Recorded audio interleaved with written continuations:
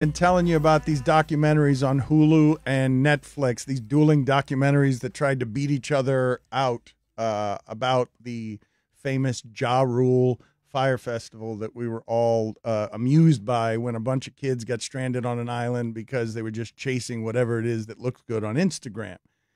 And I want to tell you about like a story in there that was just totally shocking to me. And I don't know how to tell the story, but anyone who's seen it will know the story I'm talking about. There was a guy who was ready and willing to do an unspeakable thing to save the festival in exchange to just get rid of some taxes. And he admits it on air and tells the story with some delight.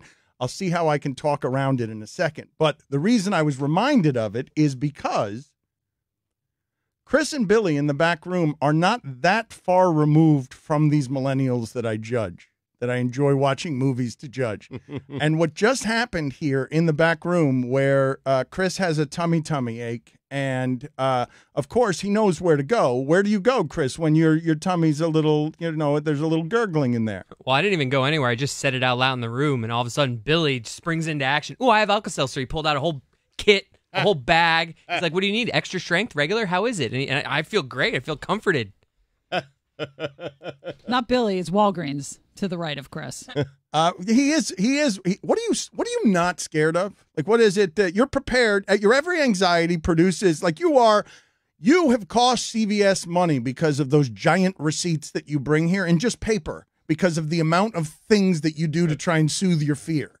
I mean, I could always not have Alka-Seltzer, and then Chris would have a tummy ache, and he'd be irritable, and this wouldn't be a fun day for everyone. So you know what? I said, hey, my stomach hurt a while back. Let me just leave the Alka-Seltzer at work in case someone else has a stomach ache. I feel like a thank you is in order, and that's not what I'm getting right now. Very nice of you. I looked down for 3 seconds.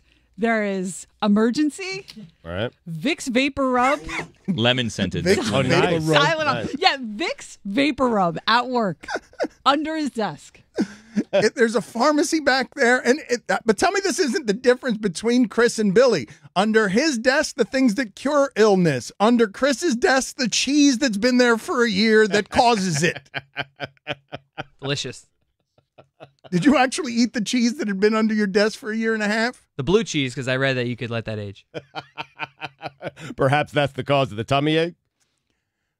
You know, when I go on trips, I have to think, hey, what medicine might I need on this trip? Exactly. So I have a bag. I used to have like one of those little pill things that you separate by day, and I don't really have any medication I take every day, but I use them to divide the different medications I might need on this trip. So, all right, you know what? Just shut up for a second. Please. Done, though.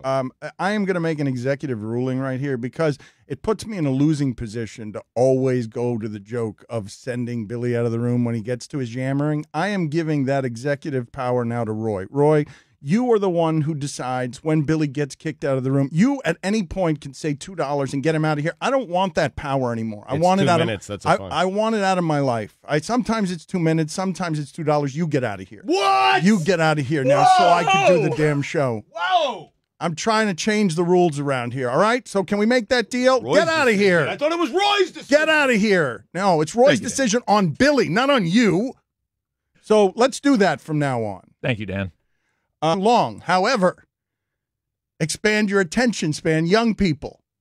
So this is what I wanted to ask Allyson and Billy as this flight of neuroses leaves for the Super Bowl. They're both going to the Super Bowl so we can make a mockery of Super Bowl Radio Row week.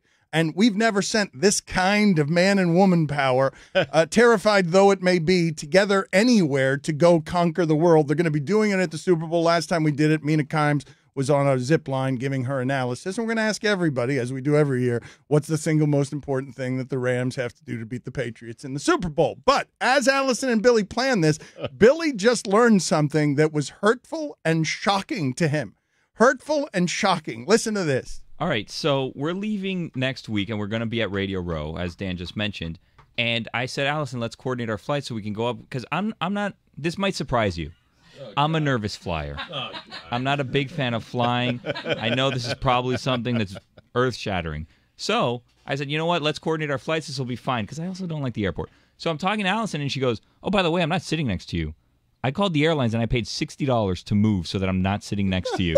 Wow, right, Roy? That's $60. Not even like the company is paying this. She out of pocket has paid to not sit next to me on an airplane. Yeah, I can't. The thought of it is giving me anxiety. The thought of being near you for any of this. And just going through your medication below here, I started to think about it. I'm like, thank God I bought a different seat. I'm wondering how high the price change would have had to been for you to say no. That's a great question. I am wondering. I would have gone pretty high. I mean, 59 seemed annoying to pay to move up. And I was like, you know what? All right, I'm going to do it. It's worth it. When did this happen, though? Because This happened a week ago. were you never going to say anything? I'm telling you now. Well, how did it come up? She just in the middle because she had a Sean McVay take. So I told you she has a Sean McVay take. I told you she used to have a fantasy baseball team because she was talking about that earlier. And then she said something like, "I hate you. I can't stand you. This is why I paid $60 to get away from you." You should upgrade to sit next to her now. That's what I said. I'm asking her seat.